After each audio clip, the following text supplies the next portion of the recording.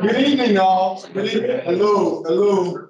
Good evening, all. With respect to your time tonight, we are going to go ahead and get started promptly with our 6:30 meeting. First, want to thank you for joining us on tonight. My name is Jason Parson with Parson and Associates. We are a communication firm located in the historic Jazz District. We are excited to work on the program. And so tonight, what we have is a presentation regarding a green infrastructure project talking about opportunities. We actually have, you get the best of both worlds. You have the opportunity to hear about the green infrastructure project, and then you get a chance to hear from Kavis as well. So we're gonna kind of work in tandem. And the point is that both of these projects can complement each other. We hope for our work to be seamless and one in which that you see multiple benefits. And so at this point, we have a number of our team members here in the room. I'll start to my left because we're in with Brian and he'll take over the presentation in the end. So I'll start with my left with Serene. You want to introduce yourself? Good evening, everyone. I'm Srini Dalvaneni, Smart Solar Officer of KC Water. Appreciate seeing you all this evening. Drew Matrician with the Smart Sewer Program, and I'm the task lead for public outreach. Alex Miller, I'm one of the associates of Parson and Associates. And we know Teresa. Hi, y'all. My name is Teresa Pendleton. I'm a city designer with Vireo. Next to me is Becca Pruitt. I'm a landscape designer with Vireo. All right. Yeah, I'm Kyle Condors. I'm also with the Smart Sewer Program, and I'm the lead for all design projects and construction projects in the program. I'm Lauren Moore. I'm with the Smart Sewer Program as well, and I'm the lead for green infrastructure. And hi, I'm Brian Hess. I'm with KC Water, and my title is the Smart Sewer Division Head. So you might be asking yourself, what is Smart Sewer? Smart Sewer is a division of KC Water and a program that we have, excuse me, in place that helps to basically run our program that helps minimize overflow from our combined sewer system. So the EPA has given us this consent decree, which gives us certain requirements that we have to meet, certain projects that we have to meet and have completed on time. And that program has a multitude of different things that happen in that. And part of that is we come out and we meet with the public, we get feedback from the community, and we put that info and that feedback into our projects.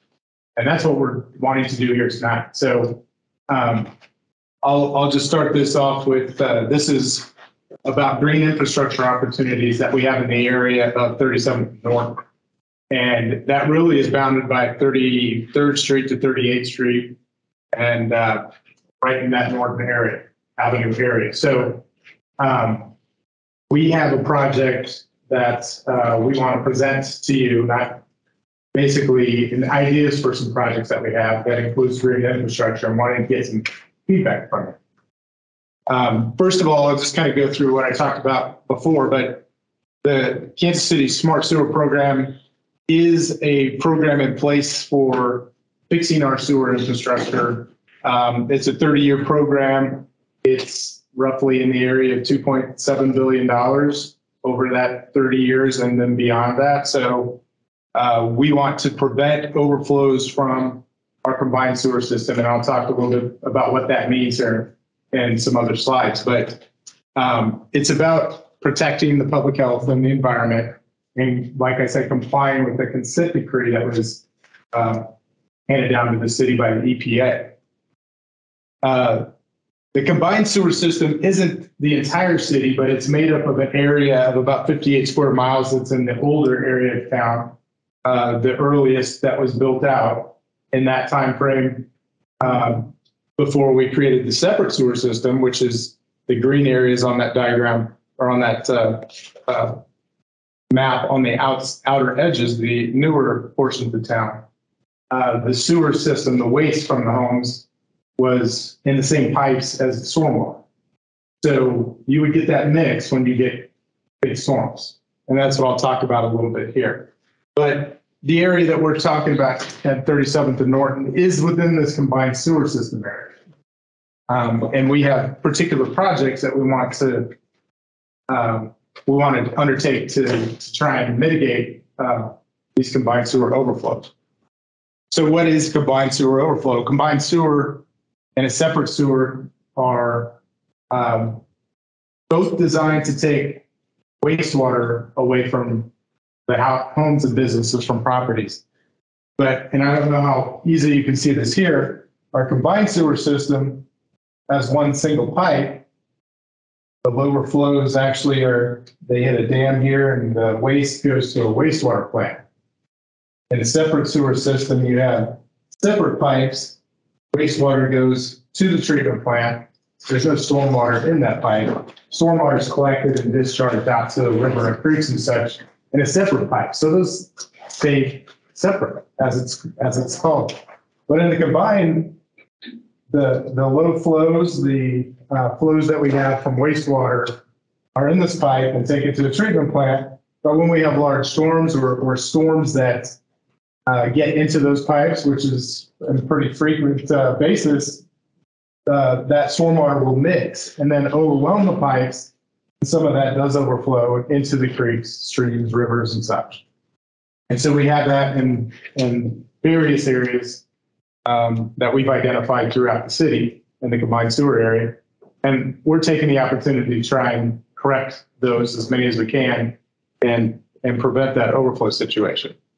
In particular, what we're looking at is a combined sewer overflow outlet. So if you look back here, we have this outlet where those mixed flows come out. We have one of those here, what we call combined sewer overflow 40. This is a vineyard, and the cross street is not on here very well, but it's in Vineyard Park. So there's a creek that runs through Vineyard Park. This area here in the blue is the area of stormwater that drains to that particular point. So that's important because, as we showed, the stormwater that gets into that system, that gets into those pipes, contributes to how that water then overflows to this outfall. And this right here is that outfall. This is a picture of it. That's a very large arch pipe, and that's where the stormwater comes out of. In low flows, it's actually under here in this, can't see it very well, but there's an 18-inch clay pipe that the wastewater runs through. And it comes through here. So when this storm mixes and this 18-inch pipe gets full, that mixed waste with the stormwater diluted will come into that creek. And so that's where you have a combined sewer overflow. And the EPA requirement is for us to address those, and this one in particular. We did put together a project to address this CSO. And what we had in that project was created a relief sewer. So that 18-inch pipe that you saw that carried the wastewater flows, what we do is in a relief sewer is we oversize that, build one next to it that can handle more of that stormwater, more of that waste, and bring it down to a location where it ties into a larger pipe. Therefore, that helps to prevent those, reduce those overflows that would occur. Because you still have the same situation back here. We just make this pipe bigger to carry more. But you can see where that pipe is. That's in the bottom of a creek, not very accessible, in the middle of a wooded area within a park. So not the ideal situation to build a sewer next to that pipe. But we did design this project. We did put it out to bid and ran into some obstacles, I guess you would say. So we are looking at another project. And just to go back and talk about this a little bit, we had about 3,400 feet of pipe, 42-inch pipe, so almost a 4-foot diameter pipe. And then those would take that additional flow, like I talked about, upsizing that 18-inch pipe all the way down to our main interceptor there. The drivers for an alternative project, but that when we took the bids for that project, they were well above what we anticipated. And we also looked at the challenge of the constructability, which is what our contractors told us when we got into that, that it was going to be very difficult and very destructive, I guess, to get in there and build those sewers as we had originally designed. So the consent decree that I talked about, we have some measures in there that let us look at some of these projects and adapt. So the consent decree that we recently modified also talks more about the use of green infrastructure, more sustainable infrastructure to help address some of these CSOs. And what that entails is to capture that stormwater that overwhelms the pipe upstream in order to help minimize that combined contribution of stormwater and wastewater. So we did look at what alternatives that we may have to that original project. So we've proposed another alternative, this alternative project that we're calling right now 37 to Norton. And this looks at some green infrastructure storage in this stormwater collection area of, it's about 195 acres, and we're wanting to capture a good deal of that stormwater and hold it so that it doesn't get into those pipes. In general, that's what we want to do. But with this green infrastructure alternative, it turns out that it's a more effective project than what we had originally designed. And so, not to mention that it's more sustainable, and there's some other things that we can do with green infrastructure that we can't do when we build a pipe under the ground. And, you know, a lot of destruction goes into burying those pipes in some cases.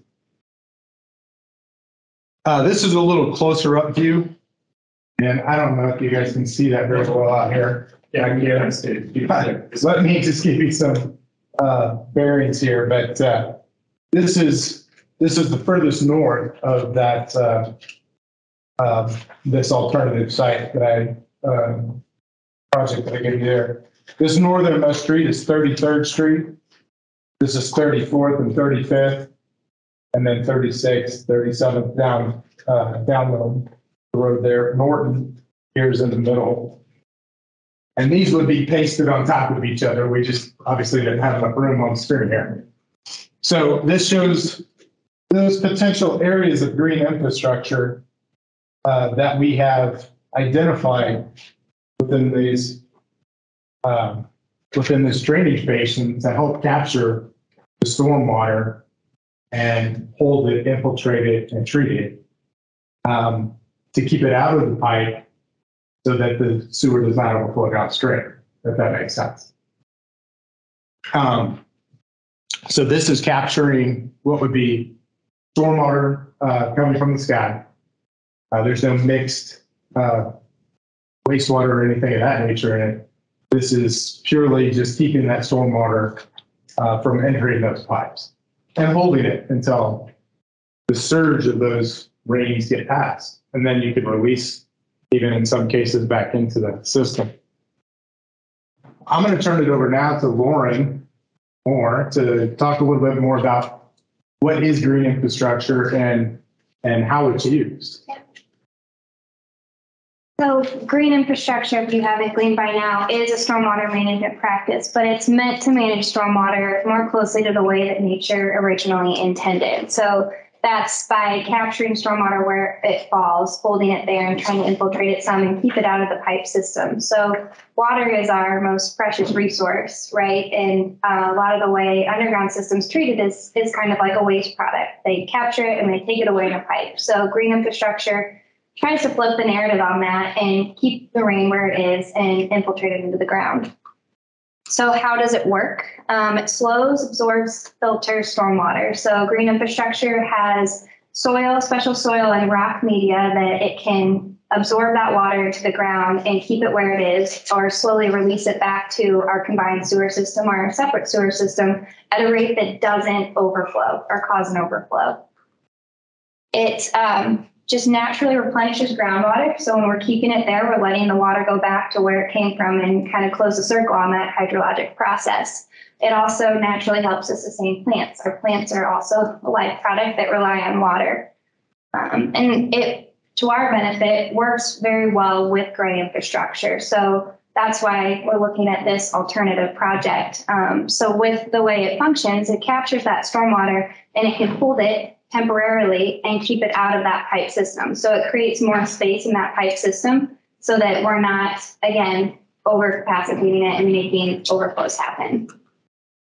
And then last but not least, it's a great water quality benefit just in and of itself. So the process of filtering through that media captures a lot of those pollutants that we see in stormwater runoff.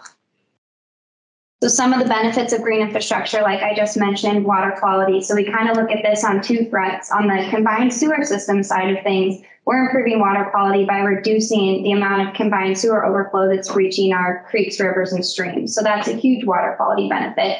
But you also see benefits to it in a separate system, just again, by filtering those natural pollutants that come off of our streets, our houses, our yards, and keeping that out of our creeks, rivers, and streams as well. But the greatest part, in my opinion, about green infrastructure is it comes with a slew of other community benefits. So as Brian alluded to, these projects that go on, while they're very important, these traditional gray projects that go on, they are really not seen by the public. So you guys know they're going on because your area is torn up and construction's in place, and then they go underground and you never see it again. And you don't know the benefit that that's giving you. Whereas green infrastructure brings that stormwater management to the surface where you get this public amenity where you can see the natural beautification that happens when you're putting in green areas, which improves quality of life.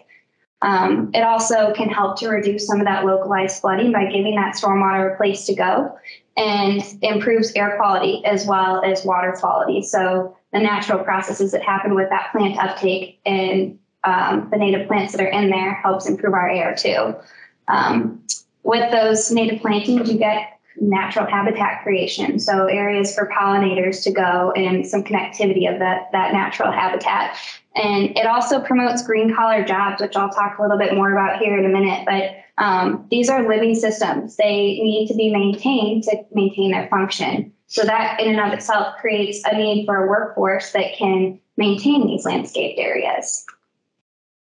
So our main goals with green infrastructure projects is to protect our water resources through effective stormwater management and overflow reduction. So from the smart sewer standpoint, we have to always keep in mind that higher goal of reducing combined sewer overflows. That's what we're charged to do with the city's dollars, and that's what we in turn need to make our green infrastructure projects do. But then we also want to maximize the community benefits that you get with that. So like I mentioned before, we can bring in some things that come along with the green infrastructure, like those native plantings or maintenance paths that can dual as trails that really give you more visible, tangible benefit from these public investments that you're getting. So green infrastructure comes in many different shapes and sizes. I'm just going to talk about a couple of them today that could apply to the project opportunity that we're looking at. So rain gardens and bioretention basins, they, to the naked eye, look like a normal landscape bed, except for they're going to be a little bit more depressed because, again, they're meant to capture and store stormwater. So they usually have a section of some special soil that's going to absorb water a little bit better than the clay soils you're probably used to seeing in Kansas City. And a lot of times they'll have some additional rock layers underneath there to give even more storage, and some piping components that can help water get into it or get out of it at the rate we want it to. Bioswales function in much the same way, except for you're going to see those more on a hill application, so a slope. So it's really moving water from the top of the hill to the bottom of the hill, but you're still getting all of that great benefit as water moves through these systems and filters out those pollutants and slows that stormwater down. So on the 37th and Norton project, we've got a big basically natural swale that runs through that heavily wooded area. So it would be something that's stepping down and getting these storage areas in between it. And then detention basins and wetlands. So these are larger type green infrastructure facilities. So a lot of the times they're taking area from further away that's going into a pipe system that then comes to a larger basin that can hold it for a time and take some water off as well. So they come in wet features, so where you'll see maybe a permanent pool of water like in the top right here, or they come in dry features, so where they just fill up and it rains and then they dry out in between rainstorms. So both applications can bring in that native vegetation, so you can still get a lot of that habitat benefit, but it just it can look differently. So obviously we've got a park application up here, and then on the bottom right there is more, it's in the industrial district. So it looks more just like a lawn area, which in a community setting, that lawn area can dual as a play area, an open area too. So there's pros and cons to both, and it's more hearing from the community as to what is important to them and what types of features and use of that space they'd like to see. So planning for maintenance, like I said before, these are living systems. So before we go into a green infrastructure project, we want to know that there is a plan to maintain it long term. Otherwise, why invest in it in the first place? So the city, KC Water, has several mechanisms in place right now to do that. And I'm sorry, this is pretty small for you to see, but they have maintenance that they contract out, so that they basically put out to bid and have services come in and do. And then they have a couple maintenance mechanisms in-house. So they've got the Green Solutions crew, which is their in-house maintenance crew. And they also work on other maintenance tasks for the city as well in their traditional systems. And then we've got the Green Stewards program, which is implemented under the National Green Infrastructure Program, so NGICP. Which is a national certification that's geared to train up construction, inspection, and maintenance workers in the field of green infrastructure. So it's a certification that you can get, and then you can go and apply it to any other city. And it's up and coming. It's getting a lot bigger as far as cities requiring this, because green infrastructure is expanding nationwide. So maintenance is a need, is a big need both here and everywhere else. So that Green Stewards program is a great opportunity for workforce development that the city has invested in over the past, I think, 6 years or so. But with that, I'm going to let Brian kind of re-summarize the project for you guys and I think open it up to questions. Yeah, thank you. So we talked a little bit about what green infrastructure is and how it may be applicable in the area that we're looking at here at 37th and Norton area. We have notified the EPA, or at least let them understand that we're looking at alternative projects for the one that we talked about earlier, and that we were putting together a plan for them to review. And part of that is to get feedback from the community in the area and understand the desire or the expectations that come with green infrastructure that may be in the community area. So that's what we want to try and get from you tonight. Part of the information that we provided here is to let you know really what we're trying to accomplish and what it would look like in the community, and then as well as get the feedback from you and input that of whether or not green infrastructure is desirable in this type of situation. So with that, Robert, yes, go ahead. You could acknowledge Yes. Councilwoman. We really appreciate her taking the time to be with us tonight. Yes, please come on up. Good afternoon or good evening, everyone. Thank you so much for being here. Your input means everything. If I could have a green infrastructure program or project in every third district neighborhood, I would, because they're so critically important for a lot of reasons. One is resiliency. We have to be a resilient community as it relates to these major storm events that comes specifically in the Midwest and in Missouri. And then two, just the beautification of it all and making sure that our communities have that green infrastructure. I'm pushing the envelope as much as I possibly can from a legislative standpoint. You all know that the federal government gave us an unfunded mandate to separate our storm sewers and our infrastructure. And so we're the first city in the nation to have an adaptable consent decree, meaning that we can adapt and modify it. And instead of having so much gray infrastructure underneath, we can have green infrastructure. So I want to make sure that we get as much of these amenities as possible. They mentioned the Green Stewards Program. It is a huge program as it relates to making sure people, returning citizens in our community, have jobs. And so we're making sure that they're part of the Green Stewards Program, and then opening up more additional jobs through our water department, through our solid waste department, for those individuals. So we look forward to your feedback so that we make sure that we install something that you can be proud of. So thank you so much, and thank you all for making this happen today. Appreciate it. So with that, does anybody have any questions? We've got a lot of people here, and we'd like to hear what your feedback is as far as whether green infrastructure is desirable in the area, whether it's something you have more questions about, or just does anybody have any comments they'd like to share?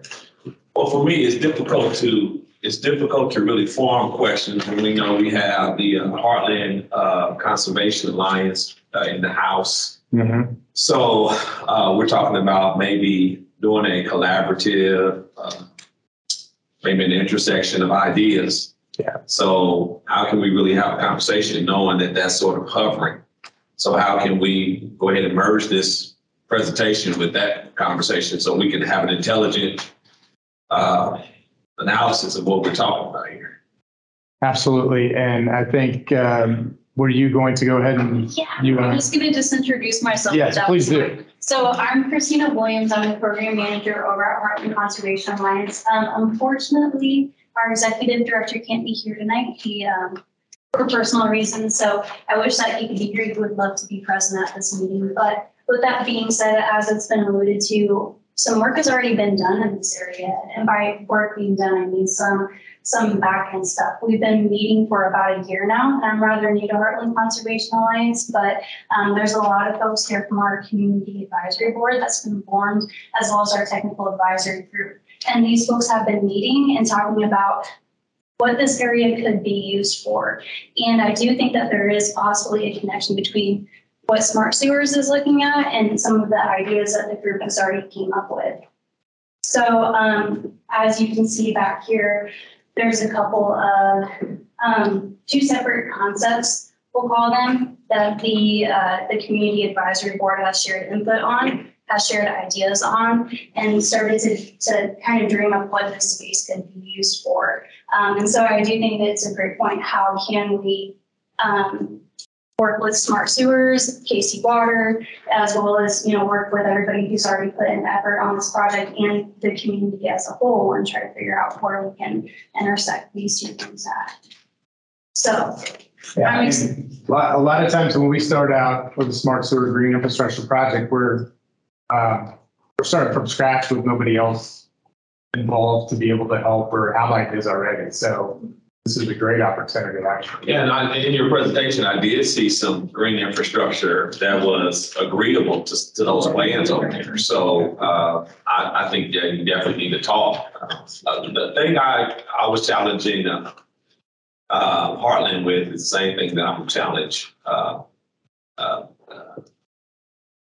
KC Water with, and that is to go into a community that is impoverished, where the houses around it are dilapidated, and people are concerned about being forced out of their house, even taxed out of their house because of the rise of property values, so forth and so on.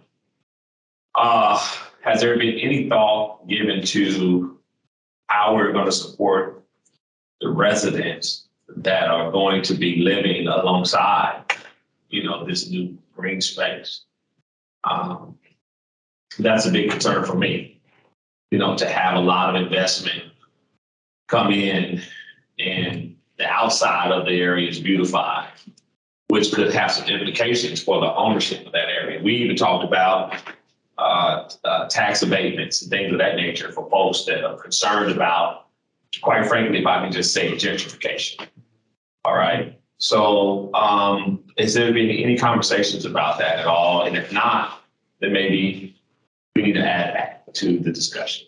And I can answer that question because we have been working to make sure that anything that we do, we're overlaying all the city services. So in the area where the green infrastructure is going to be happening, that we're talking about how are we addressing the other areas, whether it's the improvement programs, the housing improvement programs that we have, public works. We don't want to just come in and plop something in. We want to make sure that we're being comprehensive. And so if you're familiar with the CMO approach that happened in many years ago, many city managers ago, where when they went in to do power and light, it was all hands on deck from every department. And that's the same approach that we're going in with our green infrastructure project. So we're not just saying we're going to put this amenity there, but not address the things that are around it, because it's a great opportunity to do so. To your question around alignment, yes, that's why we're having this meeting, because we didn't want to work in silos. You all are you're ahead, and we want to make sure that we're supporting and in alignment with the work that you've already been doing, and not coming and going in a different direction. So I support us moving, let's start with what you already have and work through there. Work that way. Yeah. I just needed you to repeat that one term you mentioned previously. The first one you mentioned, having an adaptable consent decree, an adaptable consent decree where you have consent decree. We're under two unfunded mandate consent decrees. One with our ADA accessibility. So when you see the ADA ramps, and then also our combined sewer program, the smart sewer program.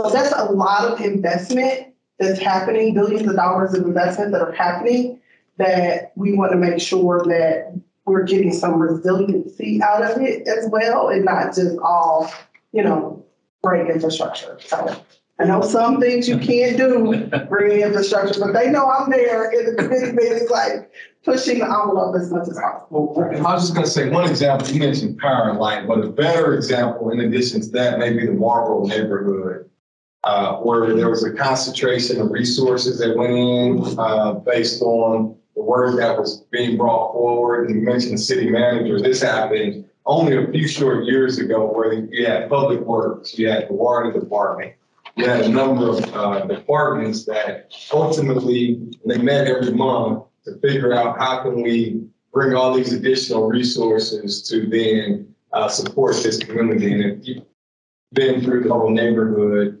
it's really amazing if you look back where they started 15 plus years ago to where they are today. But it's exactly because of what, I'm sorry, go ahead, sir. So if I may add that for the Smart Solar program, I think the game plan is that we go there first to reduce workforce. You saw how bad that is. But then we start looking at project betterments. So we're looking in the neighborhood, what else we can add, or what are the elements we can add, different levels, and what other collaborations we need from the multiple department perspective. What are the different funding sources we can bring in together so that when you're in the neighborhood, we have a chance to make the community better with the one shot, or build projects that in a modular basis. It means that we do the basic project and create a pathway to build on more and more as the funds become available, as the community needs to grow. So that is what is actually our approach has been. But the point you made, sir, that what would happen, we go and put this investment, how that affects the existing residents, and what their existence is with that. What would happen? But that's an angle we did we're just scratching the surface for the smart solar project. But in any case, if you go and use the green spaces and to make a create an amenity, that should baseline out. But how fancy you make it is the question of what is the community design. So if I build a green infrastructure, which is essentially taking the rainwater, we're putting into a swale or a little pond like you see the plant and flowers on the top, but you see the things happen in the bottom. But we put a park bench next to it, very quickly the benefit grows. Somebody can sit there and watch, or we can create a wall or create a trail around. That's what we see as the residents that the benefit grows. But underneath, things happen. The stormwater management. So that is the approach we are taking in multiple files going on now. Then this project actually is going to advance that thinking.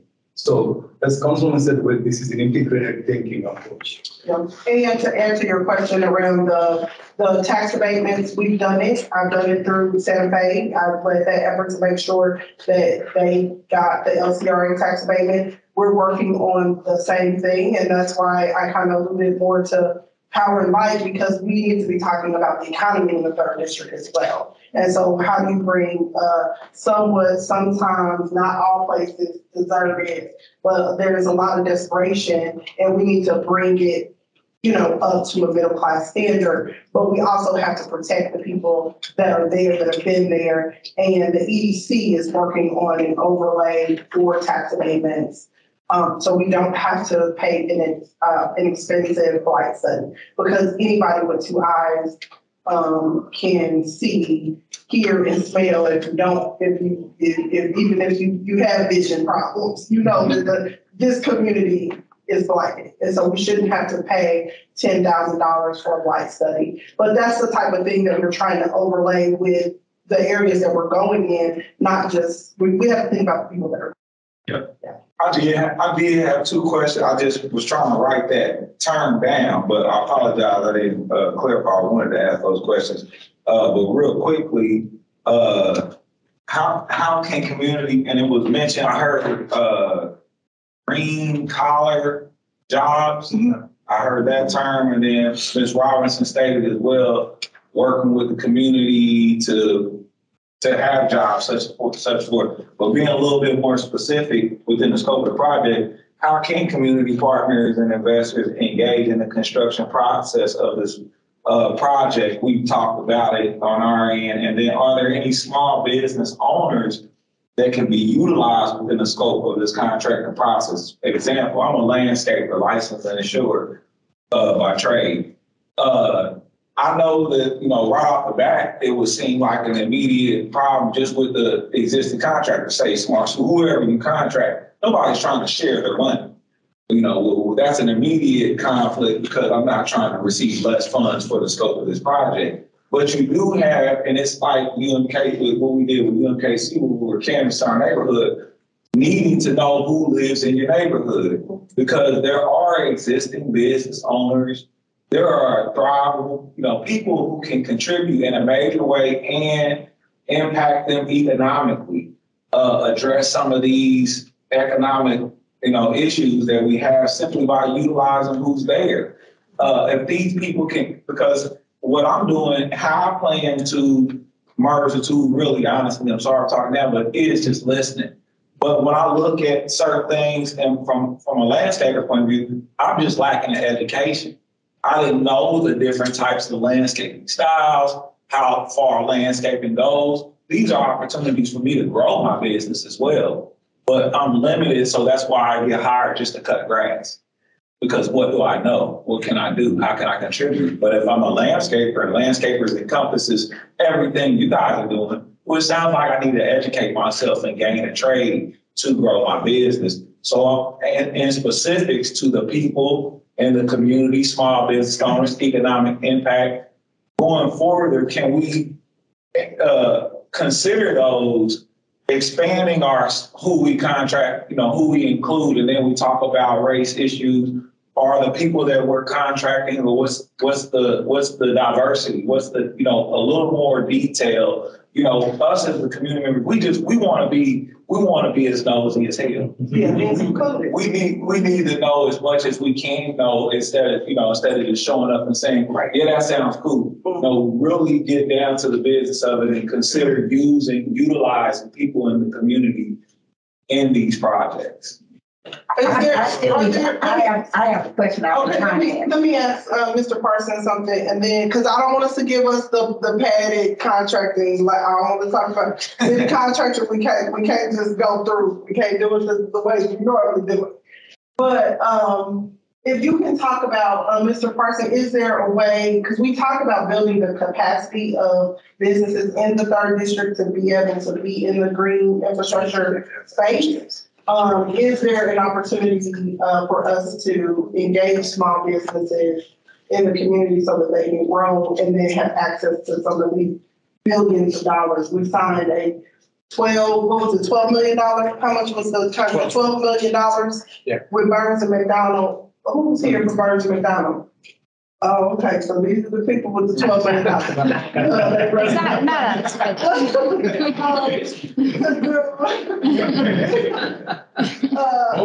To work with us in building this out. So, and since she's going to you for the answer, I'm gonna need your card, man.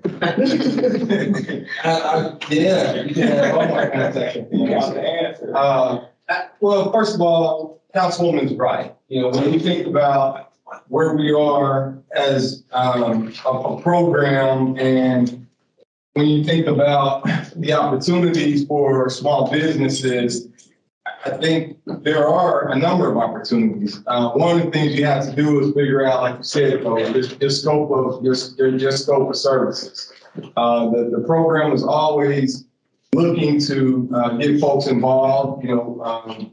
One of the boards I sit on is Bridging the Gap, for example. And you have a lot of these different entities that are out here that are looking to partner with people for different scopes of work. And, whether it's landscaping or, I know from engineering, architecture, that's a whole nother skill set. But there are opportunities out here for businesses like yourself to get the training and get scaled up, then to pursue these type of projects. Can we commit to having a meeting with these businesses so that we can further explore these opportunities around the table?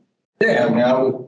Yeah, also let's speak up. It's very good feedback. I think excellent points. So Brian, you can add to this. We needed a lot more capacity community to do green infrastructure. So if you have the skills, one thing we're contemplating to do is having a open house with providing information, what kind of green infrastructure coming and what kind of skills we need so that you know how you can be part of that project delivery. So please provide your contact information to the list. I think maybe we talked about it, we schedule it, Brian. That's one way you can get engaged to see what's in the pipeline, where you can be part of it. That's one. I think Norton mentioned about there's a certification program for installing and maintaining green infrastructure. There's a national certification. That actually, we're just opening up training centers. So there is if you provided information, we could send you, actually I sent the communication yesterday for some target entities who's been doing green infrastructure work. So we can add your name to the list. So you just provide the name. Yeah. So, but there's 5-6 different classes you take.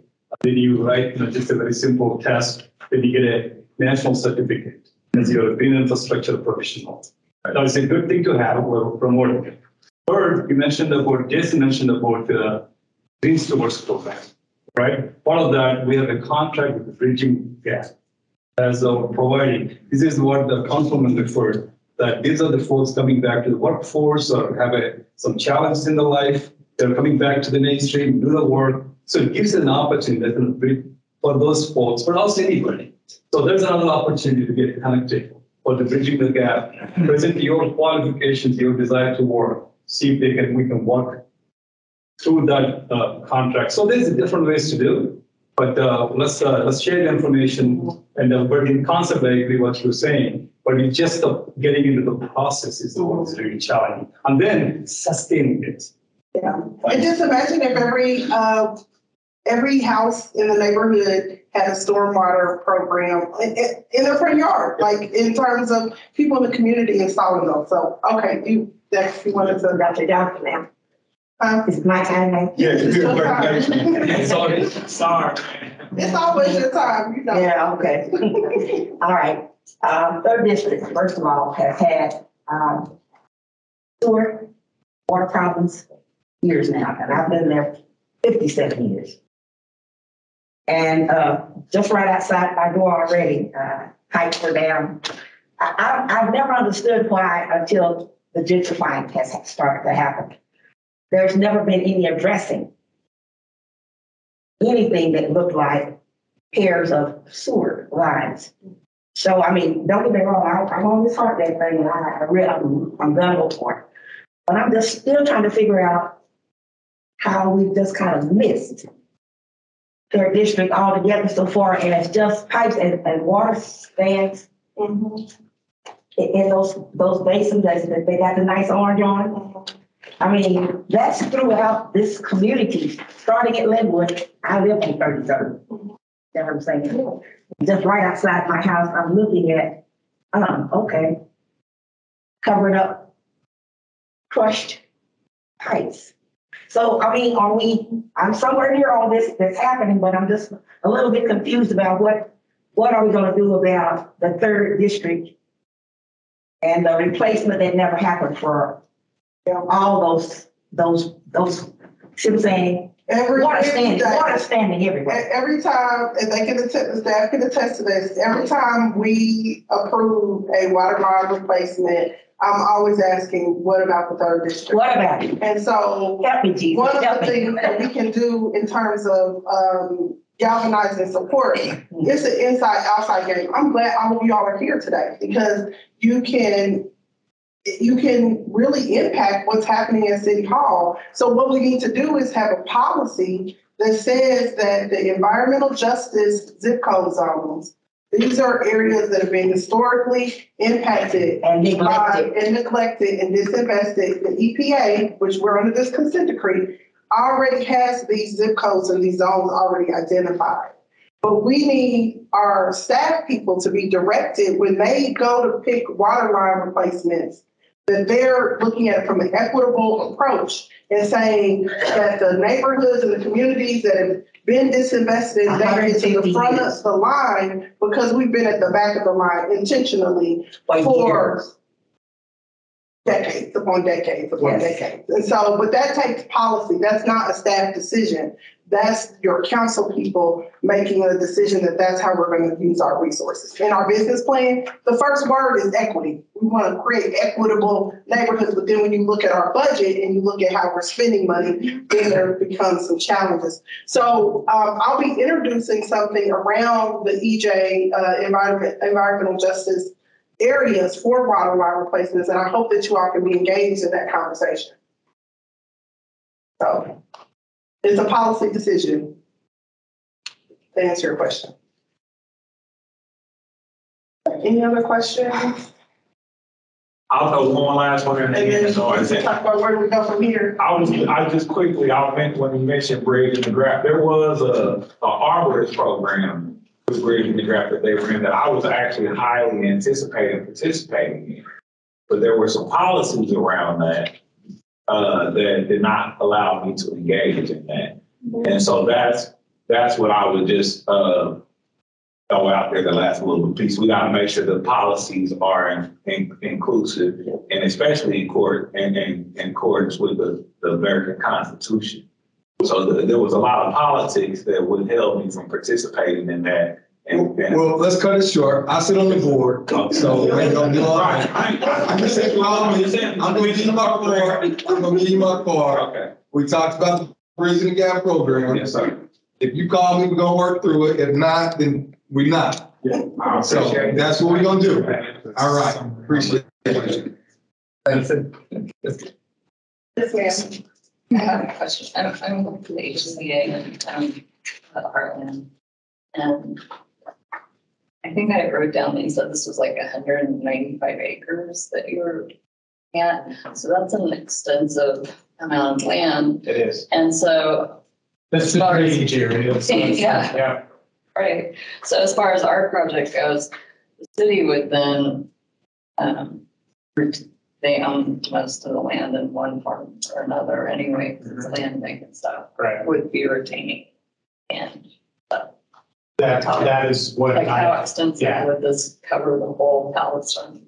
Al, you may know better on the ownership pieces, but this, I think this area basically through here is, as you can see, these parcels are already from the land bank. They are land bank or they are Kansas City Homesteading Authority. Right. Are predominantly the ownership of those. There are several properties that are completely owned. One by a church, a Baptist church, I believe. And then there's a developer who owns at the very southern end, down on 37th. But for the most part, it's Kansas City Land Bank and Kansas City Homesteading Authority. So the city would be owning and maintaining. Yes, the green infrastructure in this area, yes, we would be maintaining that to keep it functional and to keep it looking good. But I believe you have some open space reservations with the Homesteading Authority. That person has. I was just curious, as far as so our input into this then is just what I think it should look like or right. Okay. Right. Well, I think really what we want to get the feedback about is green infrastructure a good idea for this area?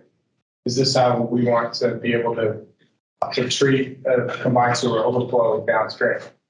And as Lauren pointed out and others, I mean, it does provide those amenities as well. And there's another great project with ideas in the same vicinity that hopefully, we can share ideas and co-benefits out of. So I think that's one of the ideas about using these particular areas in the tracks that are identified here. Yeah, provide feedback with a stormwater component to this area, enhance your objectives. So to answer your question is we've been meeting for over a year to get that question answered, not because it should be a no-brainer. It's because that question is layered with a lot of distrust in terms of, development in the urban core. As Dr. Johnson stated, that there have been a lot of promises made over several years.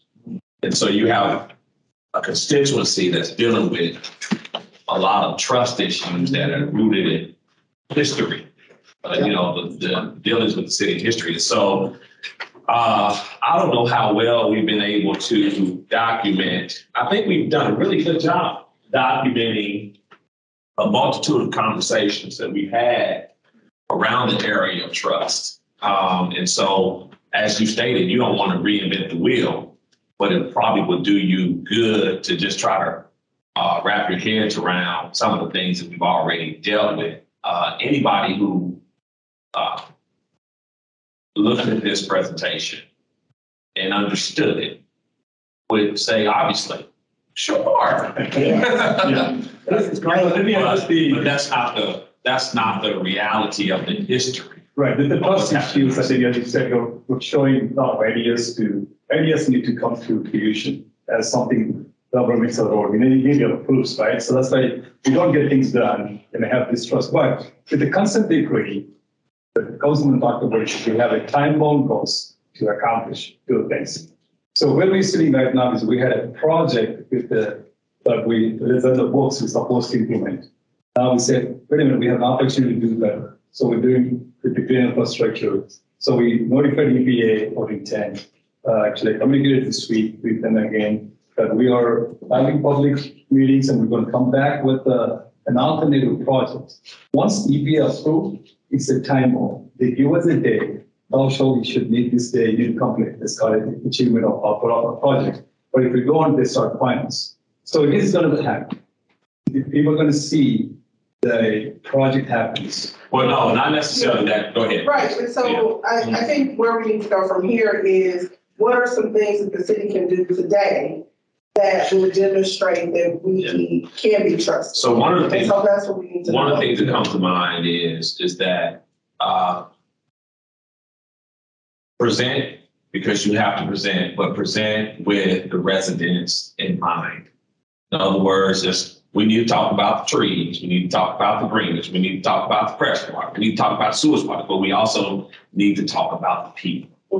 So include the people in the presentation. And so if there's going to be a plan, whatever promises that are made need to be a part of the plan up front. And so people can hear what the intentionality. But there may be some things, like what that was stated, that you have identified as problems that may not even be connected to the green infrastructure project that we can get done in advance. Yeah, one of the things And it's is never motivated, right? one of the things is some very good things can happen in terms of property values and in terms of the aesthetics of the neighborhoods and all of those types of things. The county is reassessing properties as we speak. There is a fear and a concern on whether or not people are going to be able to afford the houses that they live in. Right. And so some of the tax abatement conversation comes out of that anxiety. And then also there are other programs, and I think Councilwoman Robinson made reference to. There are some programs that the community should anticipate being able to take advantage of that will help improve the aesthetics of the actual properties that are there. I've heard porch improvement programs, paint programs, some of these things that have gone away, some of them are coming back. Some covenants with those particular neighbors that say, if you live in this area, we're committed to keeping the streets paved. We're committed to keeping the sidewalks. You know what I'm saying? We're committed to providing services. You know, now these things sound like natural things, but these things are not happening in that particular neighborhood. And so we need to make a commitment to make sure that they happen. You know? This is in the CCED area too, right? I missed that, I'm sorry. No, what's the address again of what's the boundaries? 37 in Norton is Norton. It's, no, it is that's in the CCED. Yeah. maybe. Okay, yeah. You may be looking at speed bumps in certain areas, safety. Okay, so I have the urban renewal tax abatement, minor home repairs, sidewalk improvement, street replacement. What was the last one you just said? And safety. Oh, speed bumps. Well, I can just add on that, I think that's important what you're saying. And even when you looked at the survey that we looked at a year ago, when we heard from the residents and how that they would envision this parcel with this great forested land, I mean, their concerns were so much from the disinvestment of the area, even around their house. They weren't as concerned about the forested areas that were maybe, they have no street lights, there's no trash, there's no big sidewalks, there's no potholes. I mean, everything that the city is not doing. So it's just been built up for years. And that tends to be like the top priority. And it's hard to see that someone's coming in to make something pretty and that it seems trustful. I mean, it's hard. I mean, this is great. Can I ask a question too, just also about this project? I'm just trying to understand the timeline, how this is working. I mean, when you see this project, it's because you're tasked with changing and getting rid of the sewer system. So how does this fit in and what's the timeline? I'm just trying to figure out like, how does, what am I trying to say? Who gets the land? This is owned by the city, the land bank. does KCO Waters become the owners of the parcel of land? Like, do you come in now because this is something that's a priority? It was given 40-year commitment by the EPA. Is it kind of no longer go to the HCA and the other projects? Like, what's the future and the direction, and how do you envision this partnership? It's a good question. You know, at KC Water, we do lots of projects that we have in parks. So we have partnerships with our parks department. There are different partnerships that we have, even private-public partnerships with other entities like Kansas City University. We're doing a project with them. They own the land. We have a project on the land, and we actually maintain it as well. So there are different ways and means to conduct the project and have ownership or maintenance elements that maybe different entities are in charge of. So I don't know that answered your question. Yeah. No, I think it's with your concern, I understand. I think as we go through the project locations, the land bank providing the land to build the project, but we are committed to maintain the infrastructure to the life. But I think that there is some opportunity for us to have a partnership with the Heartland, with you all to figure out those details. So that's the timeline. Really, today we're at the point that we're going to meet by July 1st. We'll be submitting EPA. It is our alternative plan. This is what we're going to do. These are all the benefits we accomplish through it, multi-community benefits and all that. And then we're going to provide a timeline for the project implementation, which includes the design. Probably takes at least a good year. Probably a year and a half. Year and a half design. And then we would be taking to construction after it, but another probably good year class. And during the design is when we do a lot of public outreach and being back here, several times to talk as the project gets further along. So we're talking about roughly 3 to 4 years from now to actually see the project built. But then this is the beginning conversation. Once we approve the project, then we conceive the project and we acquire the design professional to do the work. We'll be coming multiple times to the community with more details, with all of the details as we go to the final design. So it's going to be a journey, the process. And I would love to see and advocate if there's like an MOU before that July meeting that you all would like to see, so that we can codify that with them before the meeting with EPA. So the people conversation is front and center that comes from you all and not from us. Yeah, there was more of a submittal, not a meeting can happen later, but we're going to be submitting to our interest about the alternative project. Right now, with the existing project, we're not meeting the consent decree deadline. So we have a risk for the city not meeting the date will create, fines and such. So we're trying to get them to change the current project definition and move the completion date to 26. Explain what the change is. What are we changing? There's an existing project. That's what at the beginning we talked about. There's a relief sewers pipes, great pipes to take the water flows capture. So we're just changing. We're actually, that was a 2010 consent decree. So we're saying that the project instead of that, we're going to present the alternative project. Just green. Which is the green infrastructure, keeping the. I just want to make sure everybody knows when you say change. Yeah, we went through, we just showed that before. This was the vineyard one. I just want to make sure everybody. Right, that's a change. So we think it's a good change. We're trying to show them all the multi-benefits and all that. And also with this process, with the new project, we heard of 190 acres of area. We're going to go in there and create a stormwater. Spread the water away from the combined pipes, if you see. The separate pipes bring into these green areas and the tree. So there will be new stores. We'll be getting new stores in the area too. Whenever our stores are replaced in the street, they'll have the full lane replaced in the street as well. So I'll have, and I would definitely invite you all, and maybe if there's some information that can be shared, if we can go on a tour of the area, have the department directors on the tour. We can talk about the water line replacements, the potholes that need to be repaired, if there's any illegal dumping happening in the area that needs to be addressed. But we can try to get that, coordinated, and we can work with you guys, someone to get on the bus, but the help support. Okay, so you're going to get that. Okay, Mr. Parson. So we just need to get that going in the next couple of weeks. Yes, Councilwoman. All right, good.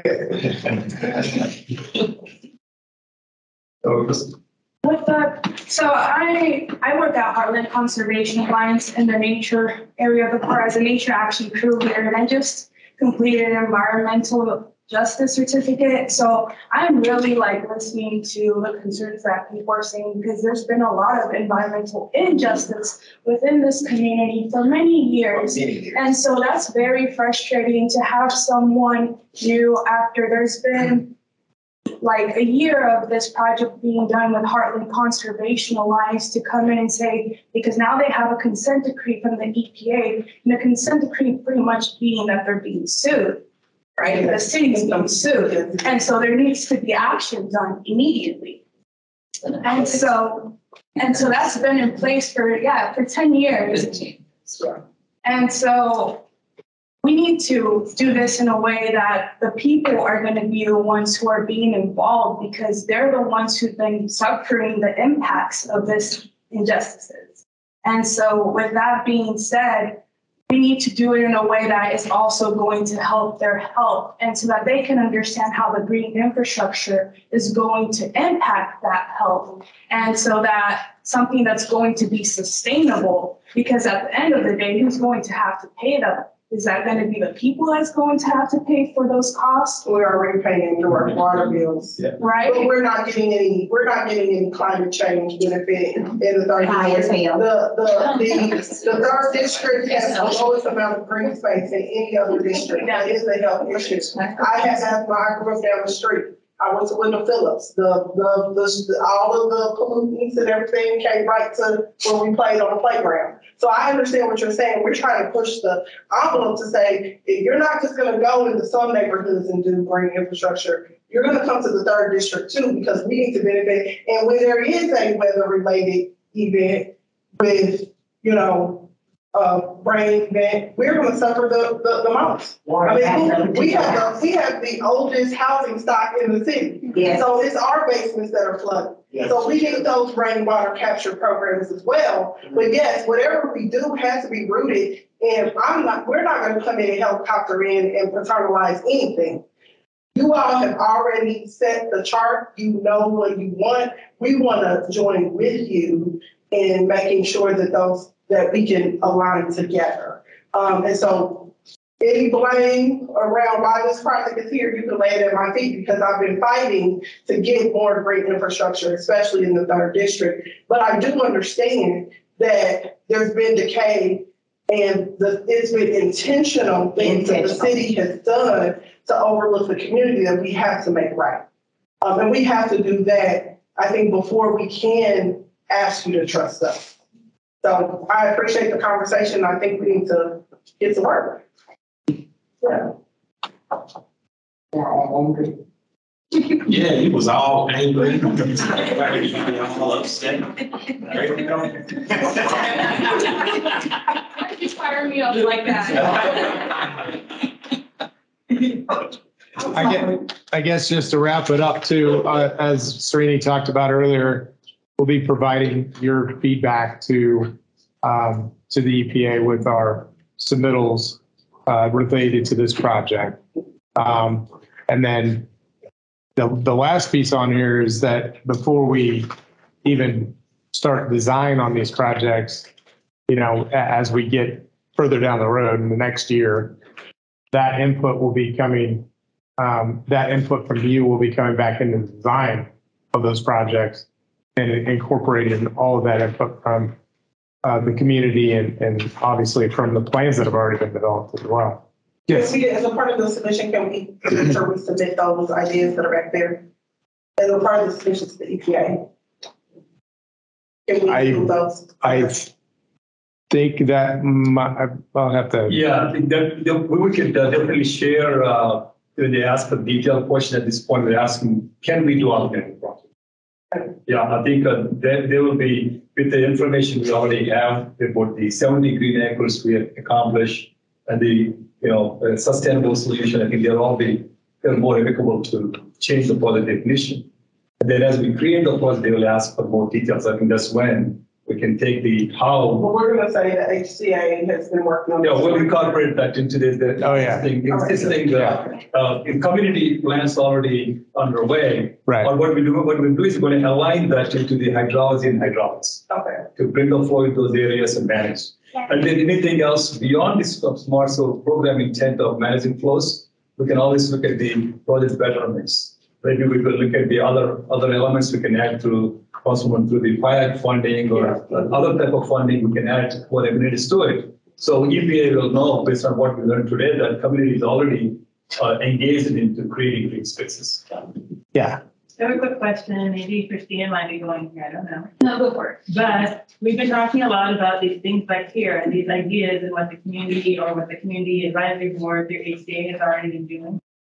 We'd really love for you who have not seen that, even if you have, to come back and look at these and to understand how they were developed and what they represent, because they are ideas. When these were developed, there was no conversation about green infrastructure. We didn't know this was a thing that was out there. In fact, we had heard a lot of stories about people back in the day, they used to fish either back here or in this area. There was some standing water, different things. And so we had a lot of conversation and doing some data search about trying to find where the water was. But the project was not focused on green infrastructure. It's focused on ecosystem services and really thoughtful community investment. We think about that, we think about urban farming, we think about education, we think about native plantings, we start thinking about play areas, we start thinking of lots of different things. And so how many of you are part of the CAP? All of these people. Some of you all are new. This would be a really great opportunity to have you all look through this. And I know we had someone who was from the CAP who had volunteered to say some things. I'm right behind you.